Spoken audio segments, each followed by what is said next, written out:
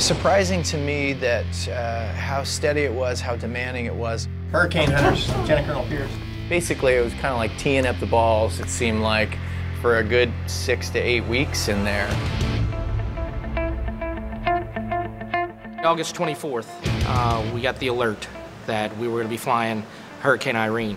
Business is going to be busy. So not only is it the first named hurricane of the season, it's my co-pilot's first flight, but it is the first hurricane that looks like it's going to impact the U.S. mainland in 3 to 4 years, as well as skirt the entire coastline of the U.S. mainland all the way up through New York City. First time since the 30s that a hurricane has come into New York Harbor.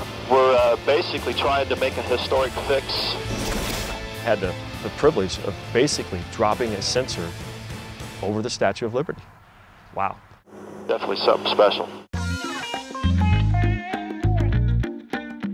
We're airborne over the eye of Tropical Storm Lee, and we're cruising around probably 25,000 feet. Woo! Look at that! For the first time in my life, that's the storm I saw was the swirl of the eye, center of circulation from above the storm. That's pretty wicked. We're normally down in the bowels of these monsters getting our teeth kicked in by the turbulence. We actually have people in the squadron that's been here 20, 25 years and never seen that before. Probably the most beautiful thing I've ever seen. A real treat.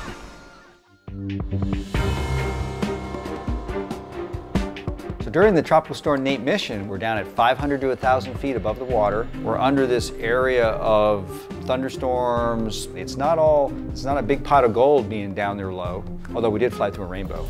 That's incredible.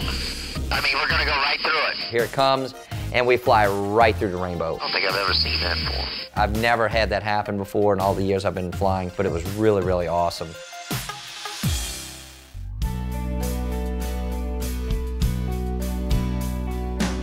All right, Shawn, here it is. Shawn. Yes. Subtropical storm, Shawn, north and west of Bermuda. This is my storm. This is a first for me. I've never had a storm with my name on it since I've been here in, what, 11 years? You don't see that too often. It's kind of a neat way to round out 10 to 11 years of flying. If it would have been a Hurricane Shawn 5 or 6 years ago, it probably would have been ripping and roaring. I used to be a wildcat, I'm not gonna lie. But it was a much milder Shawn. We only had one flight in it, and it was pretty much the end of the season for us.